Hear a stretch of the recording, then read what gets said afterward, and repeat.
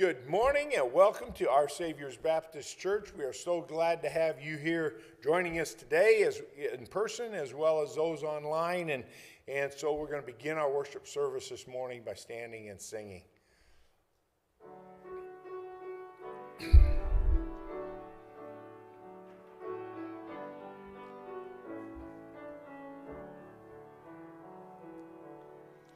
Come, let us worship and bow down. Let us kneel before the Lord our God, our Maker. Come, let us worship and bow down. Let us kneel before the Lord our God, our Maker. For He is our God, and we are the people of His pasture, and the sheep of His hand, just the sheep of His hand. Come, let us worship and bow down. Let us kneel before the Lord our God, our Maker. Come, let us worship and bow down. Let us kneel before the Lord our God, our Maker. For He is our God, and we are the people of His pasture, and the sheep of His hand, just the sheep of His hand. Thank you. You may be seated. No, I am not Pastor Neil.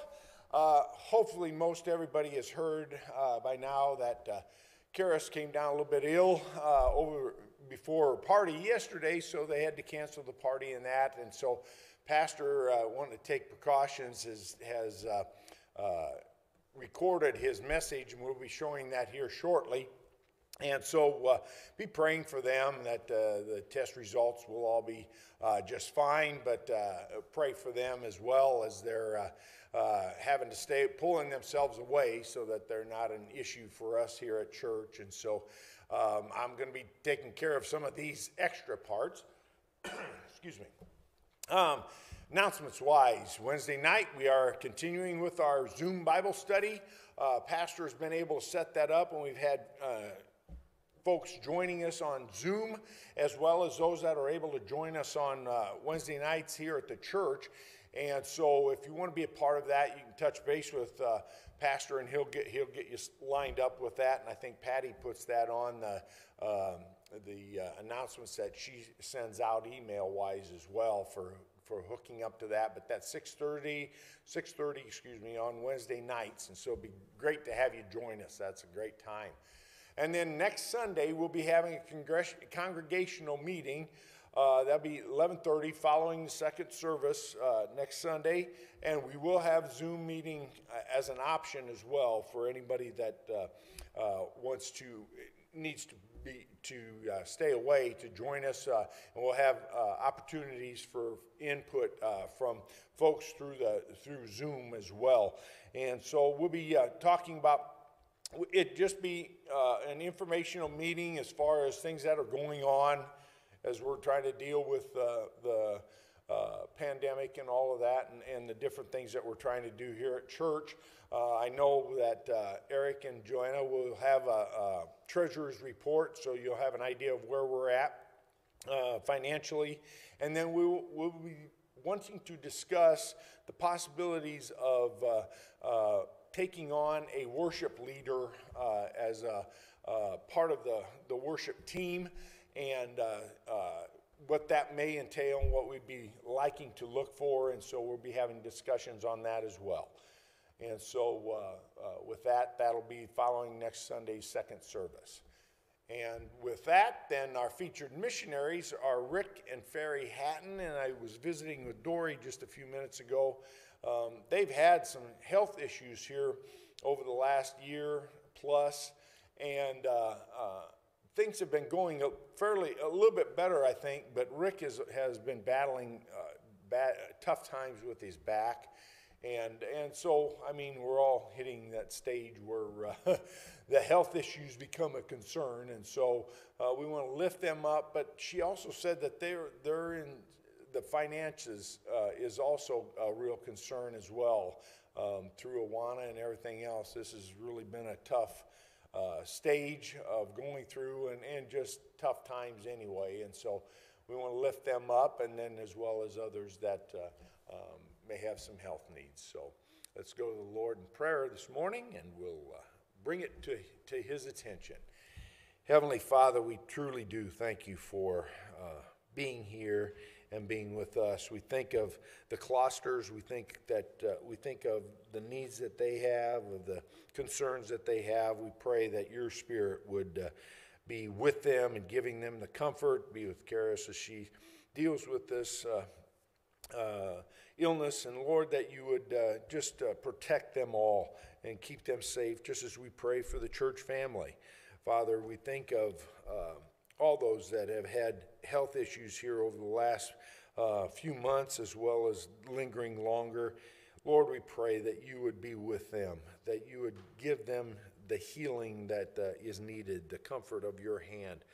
And Lord, we ask that in all these things that you would help and direct and show us how you are in control.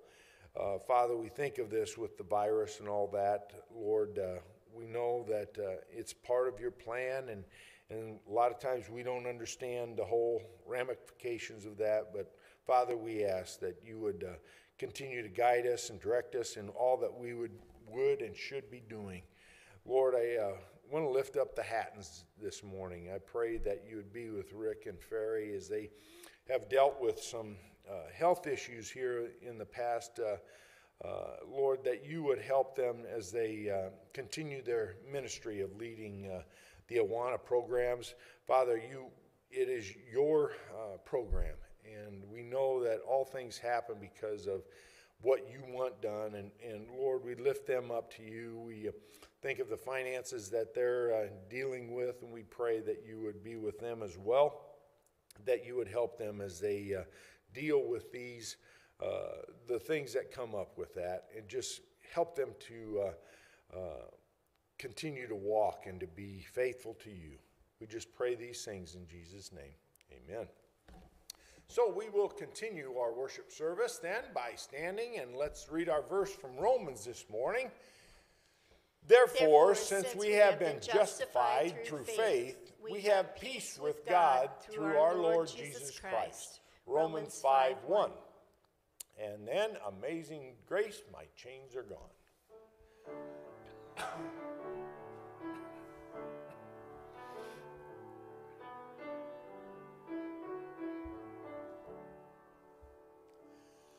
Amazing grace, how sweet the sound that saved a wretch like me. I once was lost, but now I'm found. Was blind, but now I see. 'Twas grace that taught my heart to fear, and grace my fears relieved. How precious did that grace appear, the hour I first believed. My chains are gone, I've been set free.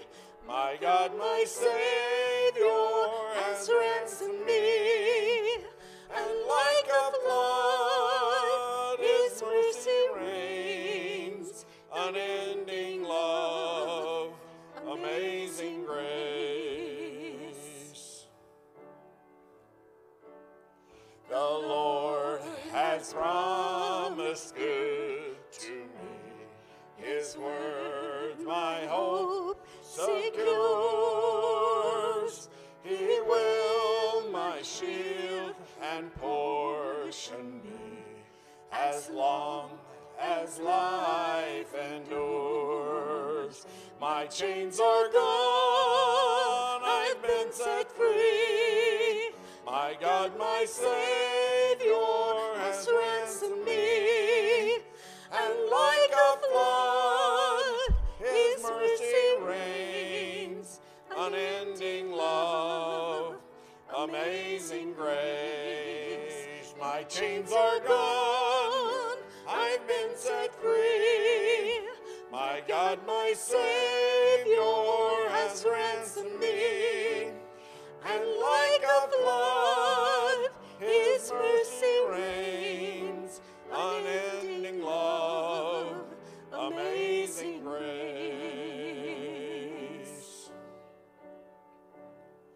The earth shall soon dissolve like snow.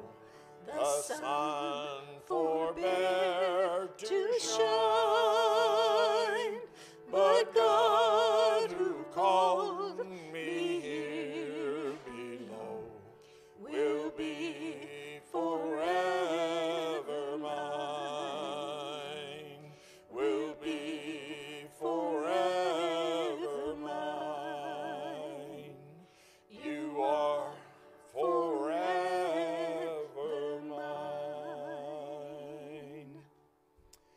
And then, oh, the blood.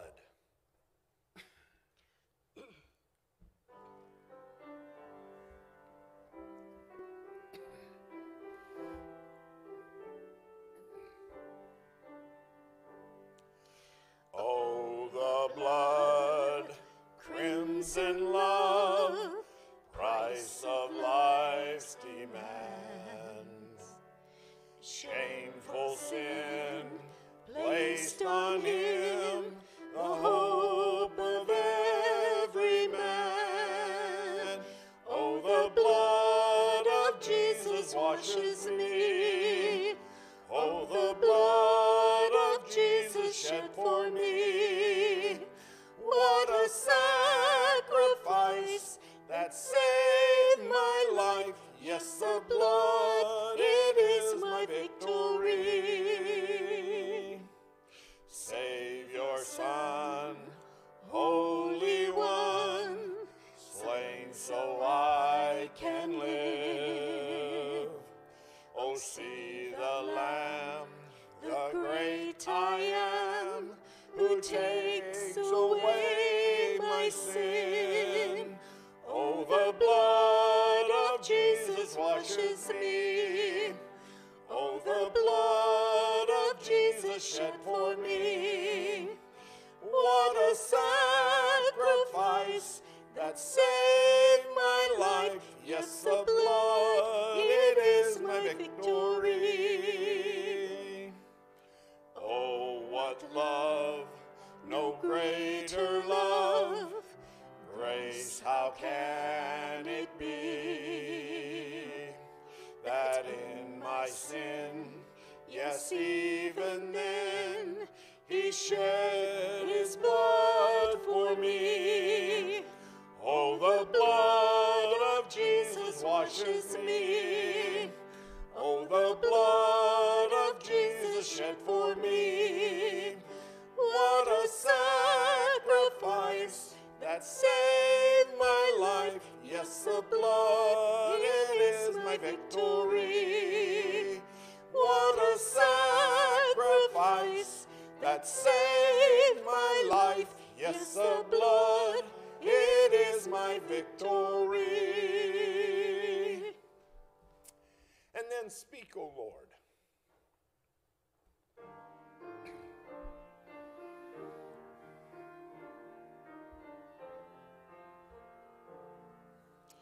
Speak, O Lord, as we come to you to receive the fruit of your holy word. Take your truth planted deep in us, shape and fashion us in your likeness, that the light of Christ might be seen today in our acts of love and our deeds of faith. Speak, O Lord, and fulfill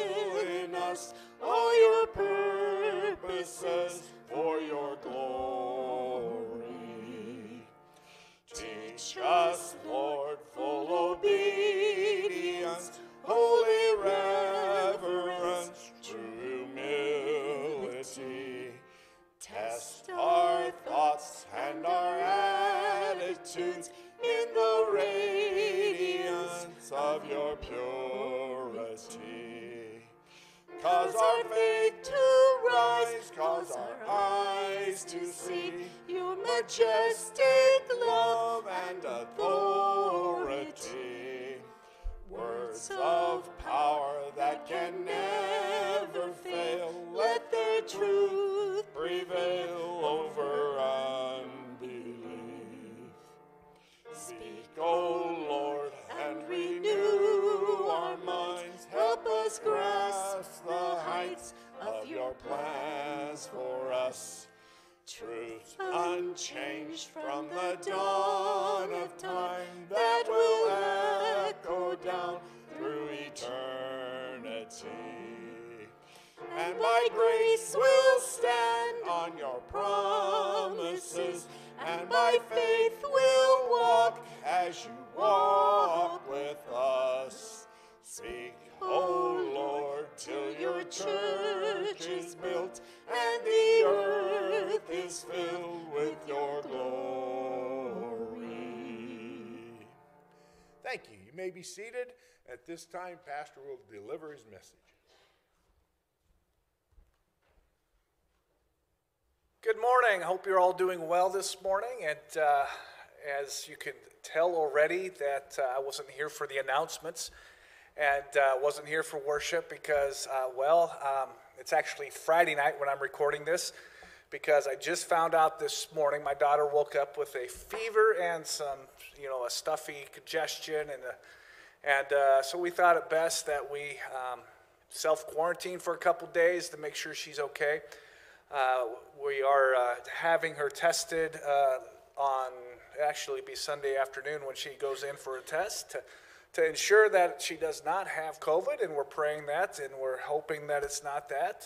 I honestly believe it's probably not that. But just in an abundance of caution, as they say, we've decided to stay home as a family, and so I'm alone here in the sanctuary recording the message tonight for you on Sunday morning. So we're glad you're here. Thanks for making it a priority to join us. In 1923, George Mallory was asked about his ambition to climb Mount Everest. Mallory was preparing for his third attempt to climb Mount Everest. His first attempt had ended in failure. His second attempt in 1921 ended in tragedy when 7 porters were killed in an avalanche. Yet when asked why he wanted to climb Mount Everest as he's preparing for his third trip up, Mallory responds with those words that have become famous today: because it's there. Why do you climb a mountain? Well, because it's there. For those of you who run half marathons, why do you run half marathons or full marathons or 5Ks? Well, because it was there. I've run a few half marathons. It's been a number of years ago, but honestly, I ran it for the t-shirt. What is it about our human nature that makes us long to overcome? What is it about our nature that makes us strive for more? There's this persistent sense of dissatisfaction that says, this isn't enough, whatever this is, this job, this life, this world we live in. It's just not enough. There must be something more. It's this innate desire to prove oneself, to demonstrate to others that I'm worthy. And so we strive. We strive to prove ourselves. I recently read an article asking the question, why do people climb? Why do people climb mountains? Specifically in an article dedicated to rock climbers. Why do they climb? And do they climb to achieve, to strive for more? What is it that leads them to do that? And rock climbing, as you know, has taken off in popularity. I don't know if you knew, this summer in Tokyo in the Olympics that now have been postponed, of course, rock climbing was going to be an Olympic competition. It was making its debut. And the community of rock climbers out there draws daredevils and adrenaline junkies, striving to overcome obstacles. In this article, endurance athlete and dedicated climber Sophie Radcliffe reflects on the power of climbing. She describes it with these words. She says, "It's walking this tightrope between risk and security. The endurance and problem solving for mind and body that keep me coming back for more." And then a little further in the article, she goes on to say, Even when you're putting yourself through hell, questioning your choices, and on the verge of giving up, there's an unspoken reason to keep going. You know how many of us find ourselves in those situations when it's hard, but then there's this striving for something more to keep on going. Another climber, Kathy Carlo, describes climbing this way. She says, one of the greatest things in life is accomplishing what others say you cannot. And each of us is this compelling desire to prove ourselves, to say, I have overcome, to say, I did it. And from the time we're toddlers and we grow up saying, me do it, right? Remember that? How desperate your own kids were and said, no, me do it. I'll put on my boots, I'll put on my coat, or whatever it is, me do it. Because we want to say, I did it. We're constantly trying to prove ourselves. But if we're honest, we're not simply striving to prove ourselves to ourselves for the sense of accomplishment, but we're often trying to prove ourselves to others for the sake of acceptance. We're striving to have others accept us. We're striving to find significance in the approval of others. We're striving for that sense that we matter. This morning, we're starting a new series. That new series is called Striving. It's a study through the book of Galatians. As we begin, let me ask you this question. What are you striving for? Is it acceptance? Are you striving to be accepted? Or perfection? Maybe you're striving for perfection. If you could just master a skill, perfect it. Perhaps you're striving for success. Or maybe it's legacy, that people would remember you when you're gone. Or purpose. How many of you, when you answered that question in your head, what am I striving for, answered with this, justification? How many of us are striving for justification? I'm guessing most of you probably didn't say justification. It's kind of a specific term, often one that's unique to church, one that we often use in these circles here. But it's not limited to that, of course. It's more of a legal term. It comes from the legal realm, and it essentially means to regard someone or some action as fair, just, and right. It's just. It's the opposite of declaring someone guilty. This person is guilty. This person is justified. And so when we come to the book of Galatians, it's a book that wrestles with this idea of justification. And as I thought about this, it dawns on me that justification really is an issue of acceptance. That is, on what grounds can we be accepted by God? The overarching message of Galatians is that we are justified by faith alone. But throughout the book, we see man's failed attempts as he strives to be justified, strives to gain the approval of others, strives to prove himself righteous, right, in his own efforts. Even before God, we have this tendency to try to prove ourselves, to try to prove that we're worthy, that we're capable, that we, in and of ourselves, are righteous. When I talk to others about Jesus, and I'm sure you've had this experience too, I'll often ask this question. I'll ask people when I'm telling them about Jesus, if God were to ask you, why should I let you into heaven? What would you tell him? If God were to come into this room right now, into the living room if you're watching at home, if he were to appear before you and say, why should I let you into heaven? What would you tell him? Often I hear responses like this. Well, I've tried to live a pretty good life. You know, I try to be a good person, to treat other people with respect. I've never stolen anything. Sometimes we'll say something like, well, I'm better than most. You know, things like that. If God were to stand before you today and say, why should I let you into heaven? What would you say? See, the responses are usually framed in the context of striving. I'm trying. I'm working at it. I'm striving to be what I think God wants me to be. And hopefully, if I strive hard enough, God will accept me. See, here we are with acceptance again. As we start our series today, we will be looking at Galatians chapter 1 and verses 1 through 10. If you have your Bibles, I hope you do, turn with me to Galatians chapter 1. So Galatians chapter 1.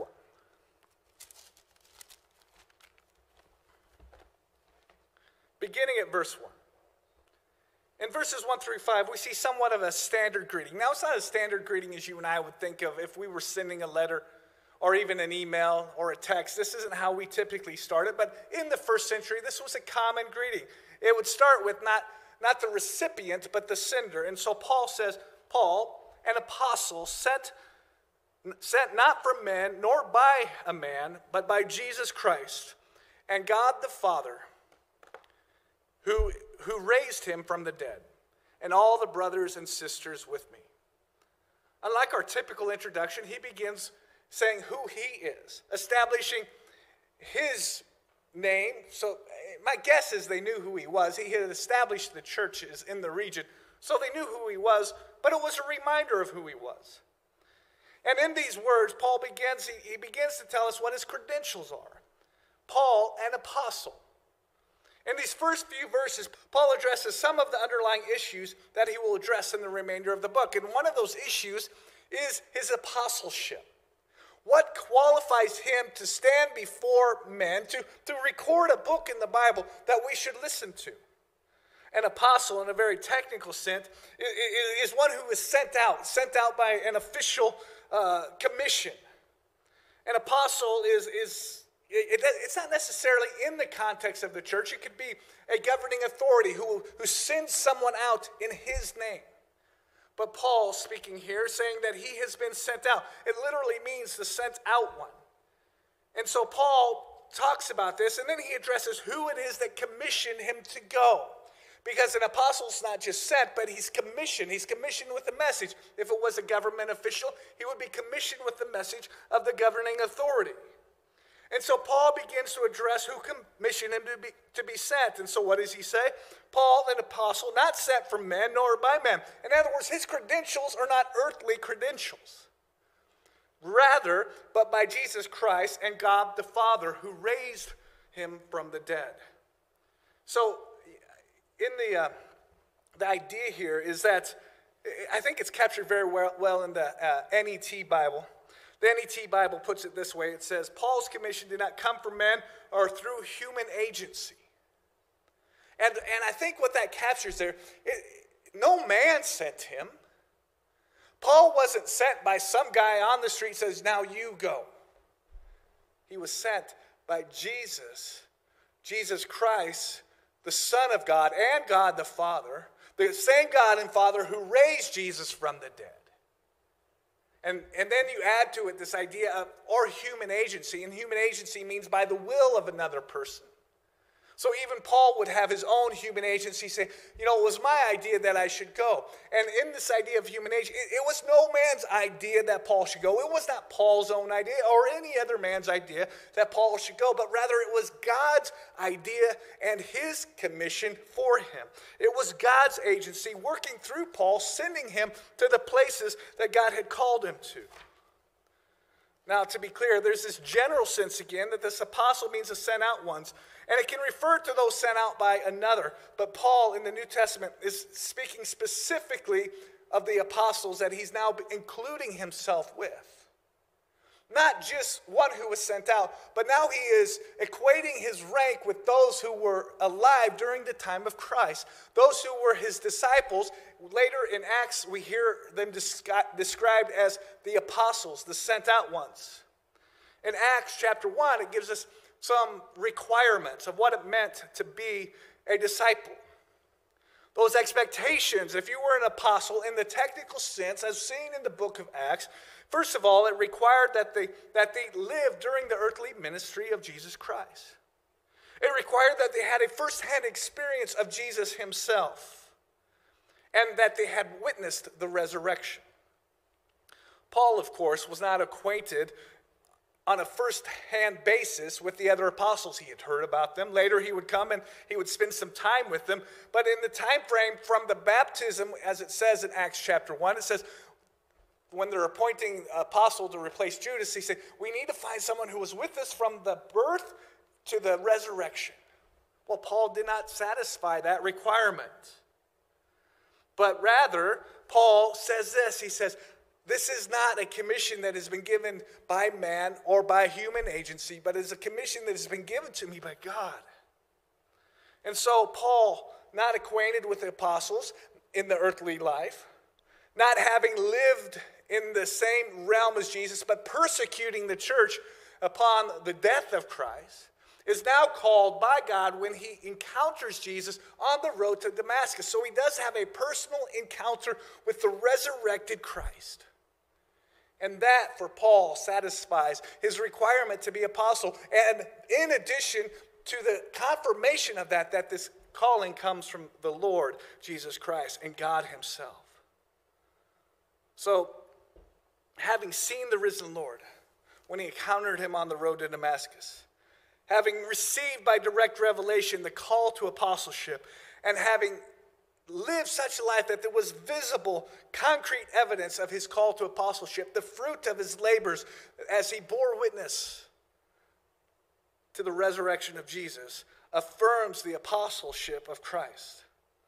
This argument will be developed a little bit further because this is a constant thing that these antagonizers of Galatians are throwing these accusations against Paul and trying to undermine his authority. So we'll come to that again in another message. But ultimately, what Paul is arguing is that his apostleship is of divine, not human origin. Having completed his greetings, he then goes on and he identifies the recipients. It's really quite simple. To the churches in Galatia. Now, he's not talking about a single church. You notice it says churches. It's plural. And he's not talking about a city of Galatia, but rather he's speaking of a region, because there were a number of churches in the region of Galatia. It was a letter that would be circulated from one church to another church and to another. Specifically, these cities would be Pisidian Antioch, Iconium, Lystra, and Derbe. So Paul is sending this letter to churches who have similar issues, who are in a similar region, who have been tempted by similar temptations. Going on in verse 3, Paul then says, "Grace and peace to you from God our Father and the Lord Jesus Christ, who gave himself for our sins to rescue us from the present evil age, according to the will of our God and Father, to whom be glory forever and ever. Amen." As before, the introduction once again touches on some of the major themes that are yet to come. Some of the themes that will be part of the whole letter. You see, before Paul was laying the foundation of his, in the previous verse, we talked about how Paul was laying the foundation of his apostleship. And here, Paul is laying the groundwork for justification by faith. He extends what is a common blessing, this word grace, but he changes it a little bit. He says, grace and peace to you, the origin of which comes from God our Father and the Lord Jesus Christ. So he extends grace, he extends peace, but grace and peace from Jesus Christ. And he explains that it's through Christ's sacrifice that these things come. Grace and peace to you from God our Father and the Lord Jesus Christ, who gave himself for our sins to rescue us from this present evil age. So in other words, what he's saying is grace and peace to you, but not just because I say so. Grace and peace to you because Jesus Christ died on the cross. Because Jesus came into this world to rescue us from this present evil age. And that is accomplished for us through the crucifixion and the resurrection of Jesus Christ, which we receive by faith. We receive Christ's payment for our sins by faith. Because of our sins, we were in bondage. We were in bondage to this present evil age. Even today, if you look around us, there is evidence, clear evidence that we live in an evil age. This is nothing new. This is something that has existed since the fall in the garden, living in this evil age. And Paul addresses it here to those in Galatia, saying, you were slaves, you were in bondage in this evil age, but I have come to rescue you. Instead of being slaves to sin, we find grace and we find peace. It's in Christ that we find freedom. And this brings us to the end of the salutation of Galatians. Something to note here is that it's common in these Greek letters, in this first century context, to include words of encouragement.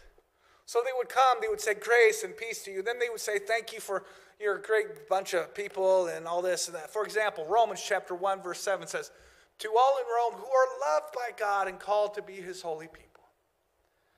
A little bit later in Corinthians, 1 Corinthians chapter 1, in verse 2 it says, to all in Rome who are loved by God and called to be his holy people. Then in verse 4 he says, I always thank my God for you because of his grace given you in Christ Jesus. So there's this common thread of greeting and thanksgiving. Thank God for you because of his grace in Christ Jesus. Another example in 1 Thessalonians. We always thank God for all of you and continually mention you in our prayers. We remember you before God our Father whose your work produced by faith. So the point is this, that typically there's a greeting, there's a identification of the one who is sending, there's an identification of that person who is receiving, an extension of grace, and then some thanksgiving. But Paul doesn't go there to the Galatians. Instead, he goes straight to admonishment. He doesn't say, I thank you, Galatians, for who you are and what God is doing for you.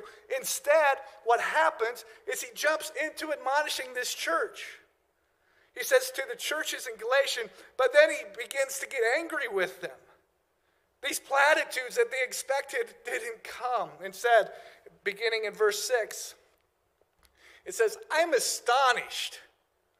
I'm blown away. I can't believe that you are so quickly deserting the one who called you.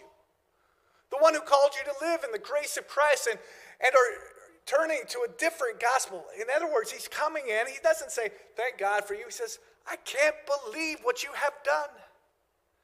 You have turned your back on the gospel. They're turncoats. I don't know if you're familiar with that term, this idea of turncoat. It's another term for deserters. They have deserted the gospel. A turncoat was someone, apparently they had pens, and they would put them on their, or badges, and they would put them on their jackets or on their coats, and that would identify their allegiance.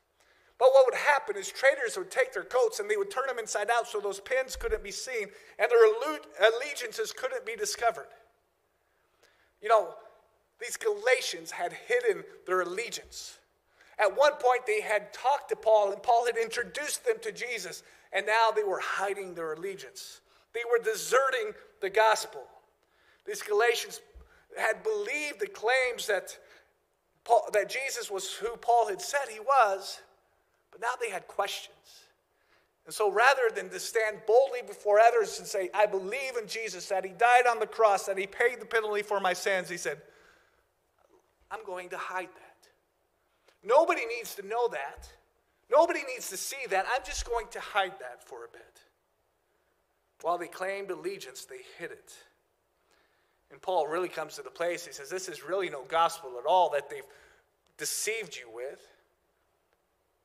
Evidently, some people are throwing you into confusion and are trying to pervert the gospel of Christ.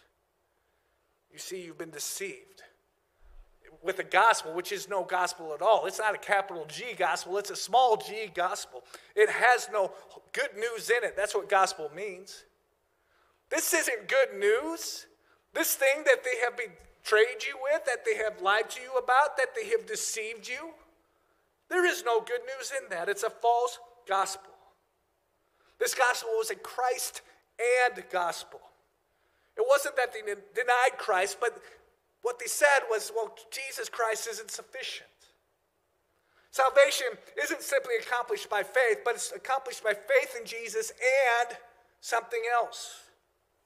It's Christ and circumcision. It's Christ and keeping the spiritual holidays, the religious holidays. It's Christ and kosher food. It was Christ and the religious festivals. It was Christ and. You know, that's the idea of our striving, isn't it? You know, I've talked to people as I've shared my faith, and grace to them is just too easy. There needs to be an and for so many of us, thinking that if I just do this and, if I just receive Christ and, then God will be pleased, but he won't be pleased until I've done the and. We face this obstacle, this mountain before us that keeps us from being restored in our relationship to God. And it's because we have this giant "and" before us. The overarching theme of the Bible, when you think about it, at the heart of every Bible story is this question. A question that I found by the authors Young and Gilbert. It's a great question. How can hopelessly rebellious, sinful people live in the presence of a perfectly just and righteous God? That is the story of the Bible. That is what the Bible tries to answer. It begins in the Garden of Eden prior to the fall, when man was innocent. And they stood before God without sin, without blame, without shame. And they were in communion with God. But then Adam and Eve ate from the tree of the knowledge of good and evil, the tree of which God had commanded them not to eat. And in that moment, shame entered the world. Sin entered the world. Guilt entered the world. They were once just and righteous, but now they were guilty. When they ate of the tree of the knowledge of good and evil, they began to strive. In fact, it talks about the relationships between Adam and Eve, how that was broken, and that their life would be marked by this striving to get that relationship right. And how many of us in our relationships with the world around us strive to get it right and fall so short from time to time. And it was striving as they tilled the soil, because the curse on the earth was that it would bring forth weeds, and because of that, man's work would be toilsome. And so we strive to overcome the earth and to create produce. And then the laws given by the Israelites were given so that God's chosen people could live in his presence. When they had been freed from bondage to slavery in Egypt, they took the Israelites out, and then they had to figure out, God is living in this tabernacle. How do we, a hopelessly rebellious and sinful people, live in the presence of a perfectly just and righteous God? And so God set up some rules. And he said, in that you will have to sacrifice animals. Goats and bulls, sheep, lambs will have to be sacrificed. Yet then we get to the New Testament. It says, without the shedding of blood, there is no forgiveness of sins. But the shedding of the blood of the bulls and goats would not satisfy. So Jesus comes into the world to pay the penalty for our sins. The death that we deserved, the things that we had done, the sins that we had committed, all fell on him, upon Jesus. The job was finished on the cross. How do we live in the presence of a perfectly just and righteous God? Is when we stand in the righteousness of Christ, having his blood shed on our behalf. But then these agitators come along.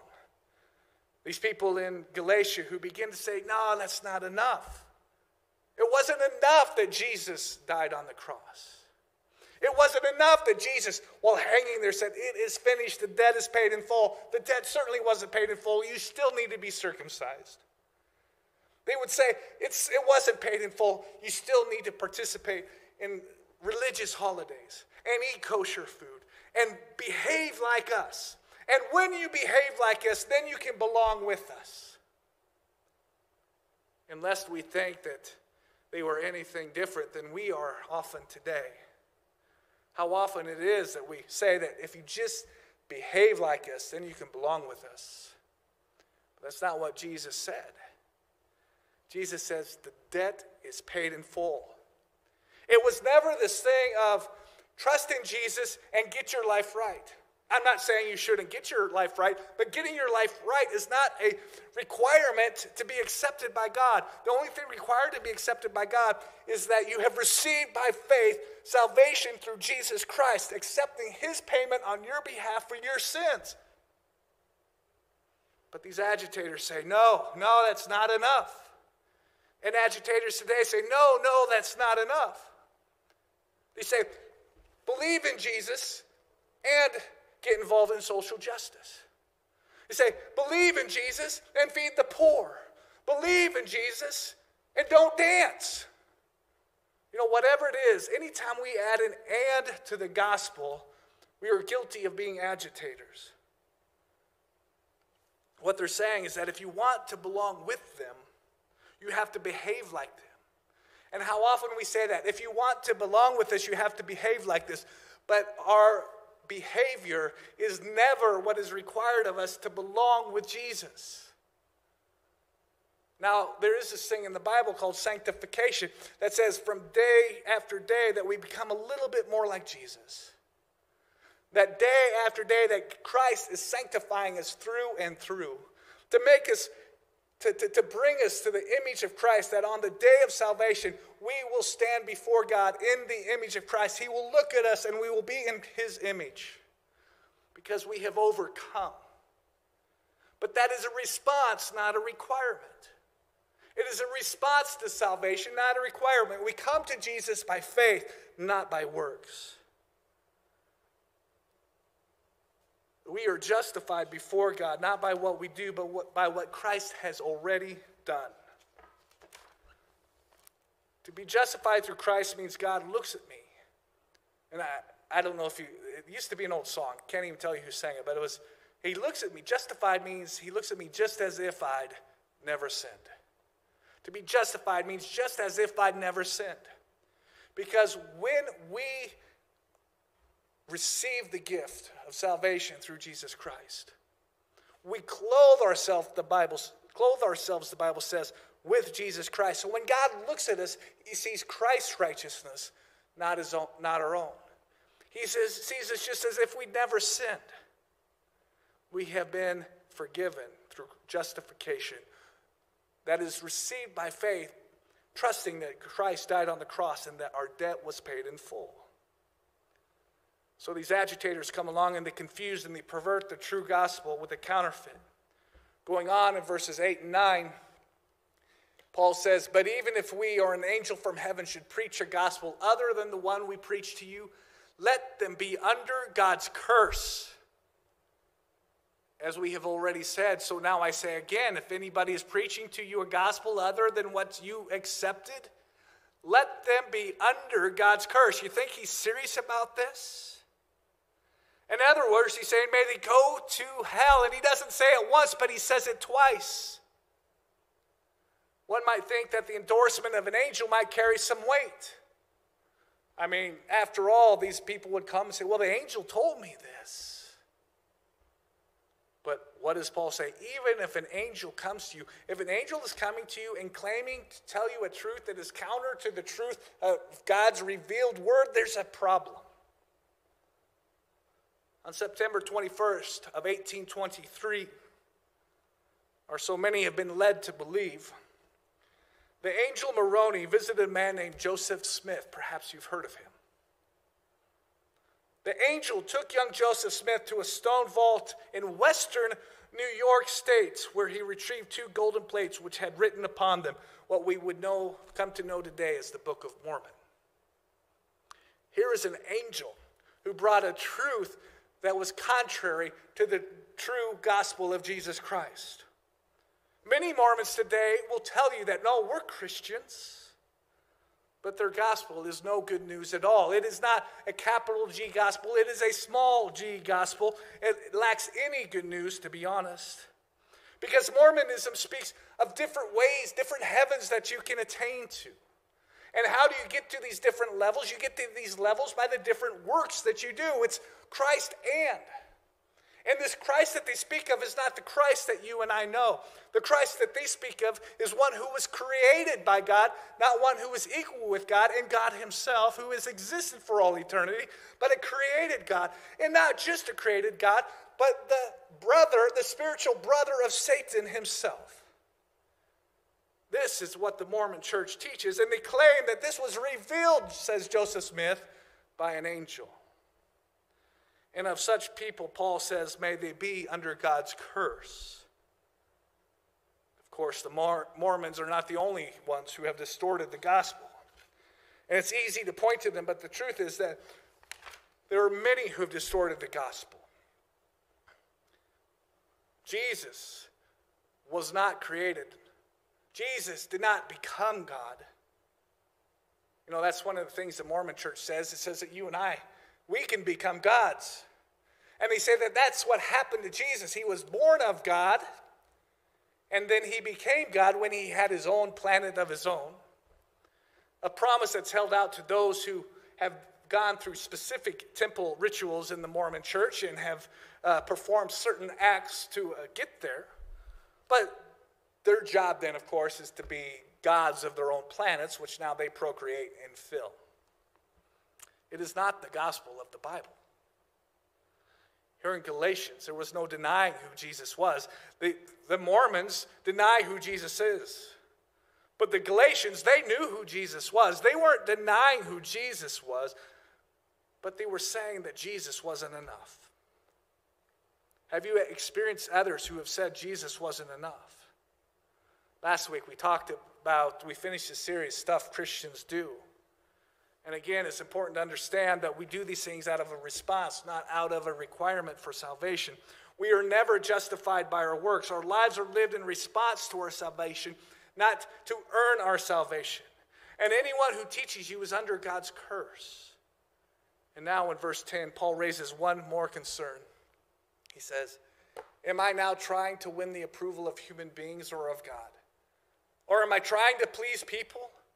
If I were still trying to please people, I would not be a servant of Christ.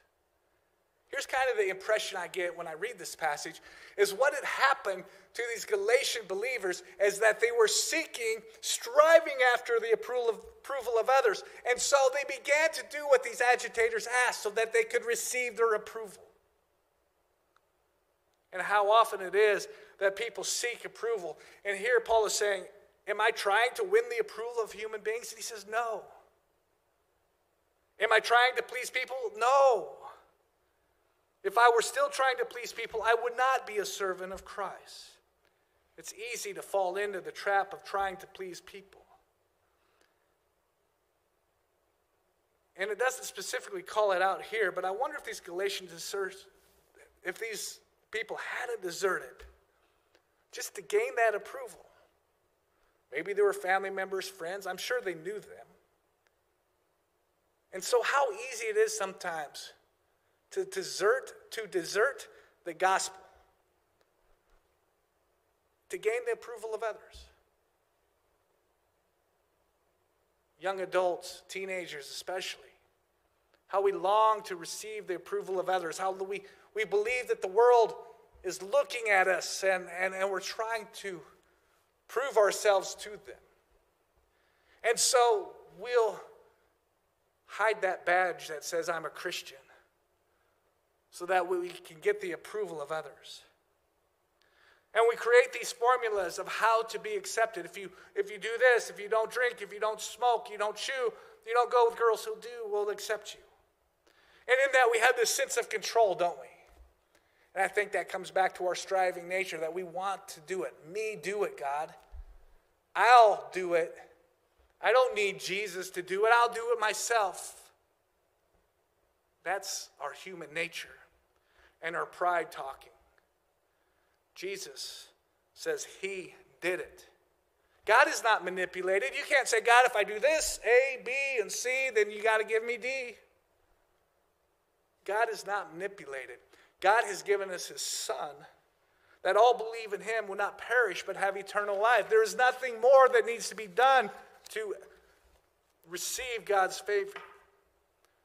There is no, he gave us his Son, and if you do this, then you'll be saved. No, God sent his one and only Son, that all who believe in him will not perish but have eternal life. There is no Jesus and. It's just Jesus. As I was preparing for this week's message, I was reminded how my striving even played into my own salvation. I remember when I was at the University of Nebraska, a young student, and I was walking down the road. I was like, what is my meaning? What is my purpose in life? And I was striving for purpose. And in a very real sense, God used that striving for purpose to draw me to himself. See, I was pursuing that purpose in things that would give me affluence, make me rich. I wanted to be an airline pilot first. That was kind of cool. So there was that whole electrical engineering and math and calculus and all that kind of got in the way. So then I thought I would try something different, maybe be a pre-law major or a pre-med major. I was longing for some sense of purpose in my life. And when I received Christ, a few years later, while I was in the Air Force, God called me into ministry, and I had a clear purpose. But my purpose, my striving for purpose, should never replace my striving for Jesus. Sometimes God uses our striving to draw him to himself, but we should never substitute our striving for purpose, for identity, for legacy, to become a substitute for God. You know, since I found Jesus, yes, God has given me purpose in my life. I love that I get up every day and I know that God has a plan and a purpose for me. But Jesus didn't die on the cross to satisfy my striving. Jesus died on the cross that he might have a relationship. He died that I might seek him. And there are blessings that we receive because of that. I have purpose, I have hope, I have joy and peace and patience and all those things, but those things never replace Jesus. We must not let our striving for anything else lead us to desert the gospel of Jesus Christ. Striving for relationship, for acceptance, for purpose. None of those things should take our eyes off Jesus. Jesus should always be the center of our attention. In 1924, George Mallory returned to Mount Everest. It was his third and would be his final attempt. He was last seen on the way to the summit with his partner, Andrew Irving. 75 years later, in 1999, his body was found on the mountain's north ridge. He tried to climb the mountain because it was there. I get that adrenaline rush thing. I enjoy some adrenaline things. I wouldn't say I'm an adrenaline junkie. I get that. But sometimes when we strive to do something just because it's there, whether it's striving for approval or purpose or relationship, it can lead us away from the gospel, and it can lead us away from the path of life.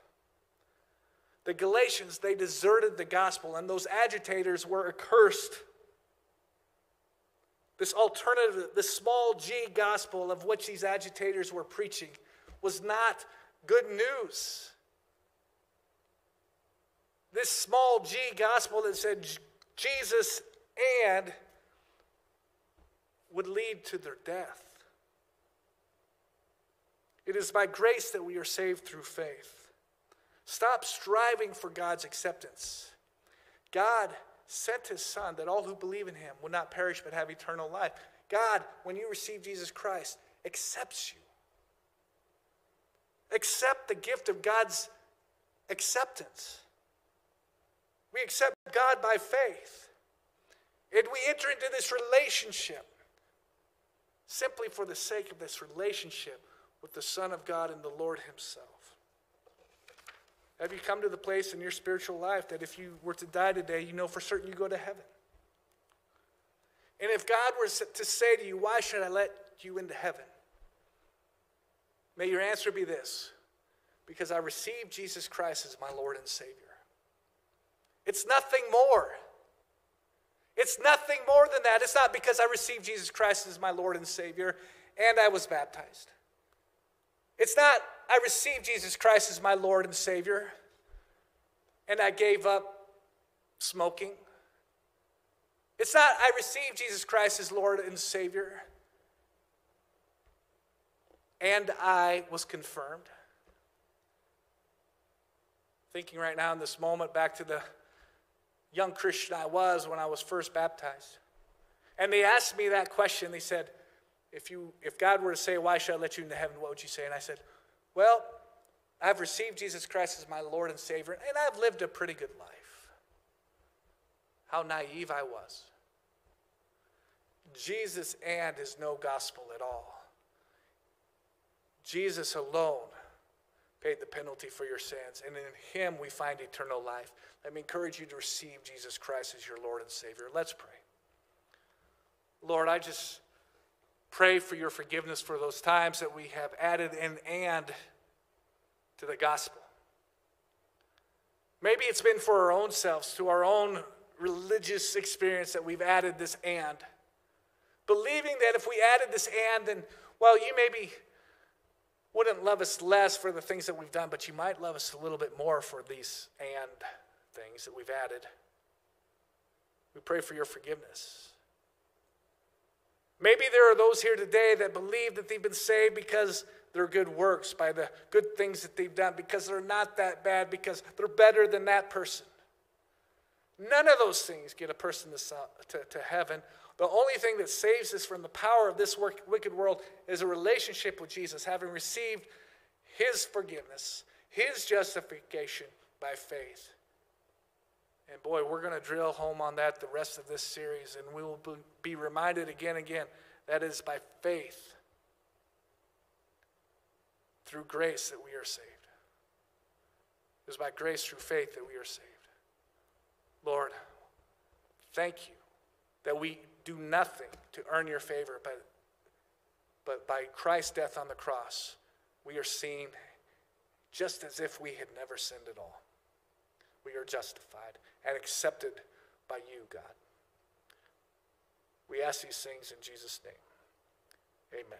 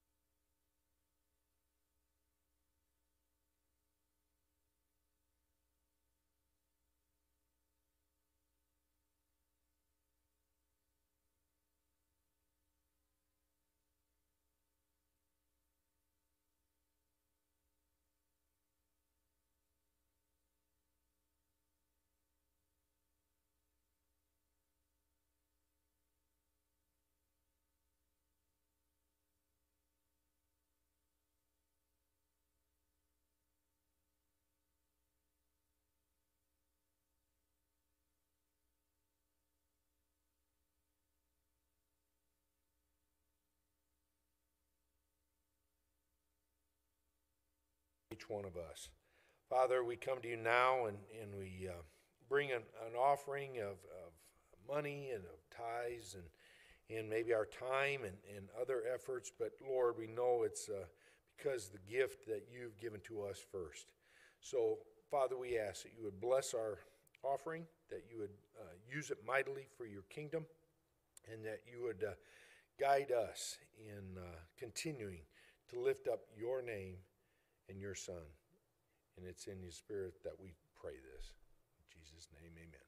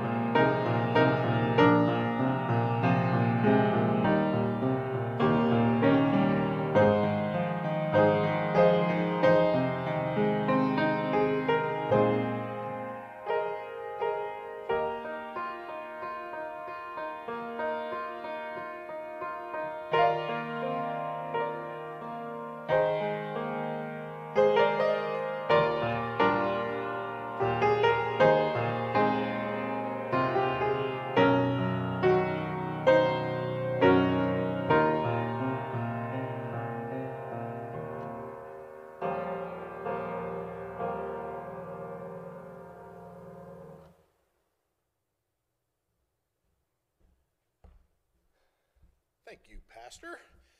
And as he's led us or be giving us an introduction, let's all stand and sing "It Is Well With My Soul" this morning.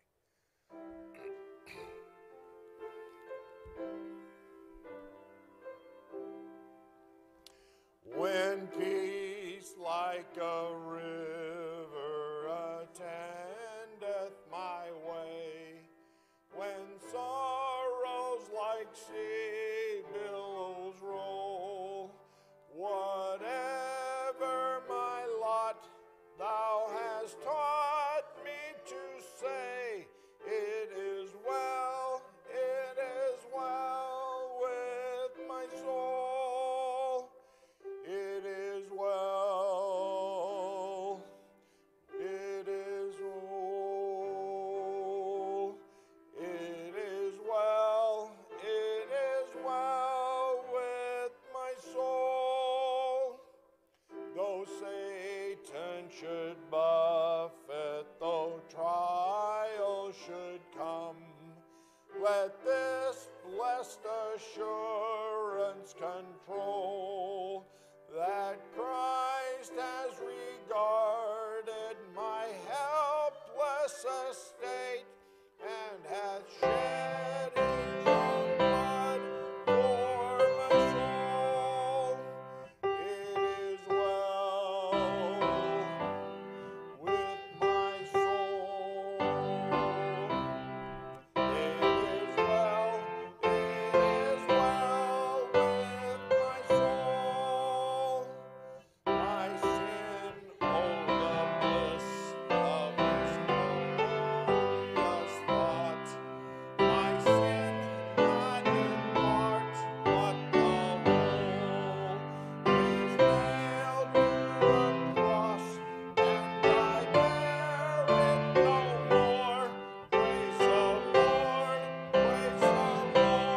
oh my soul. It is well with my soul. It is well with my soul. And Lord, haste the day when the face shall be sight. The clouds we roll back as a scroll. The trump shall resound, and the Lord shall be said. Even so, it is well with my soul. It is well with my soul. It is well with my soul. What a great thing to be able to say, that it is well with my soul. The message that Pastor has given to us this morning gives us opportunity, gives us the call to make sure we share that with others. And so I'll call out "Journey Together," and you shout back, "Share the hope," and let's all go do that today. Journey together, share the hope. Thank you. You may be dismissed.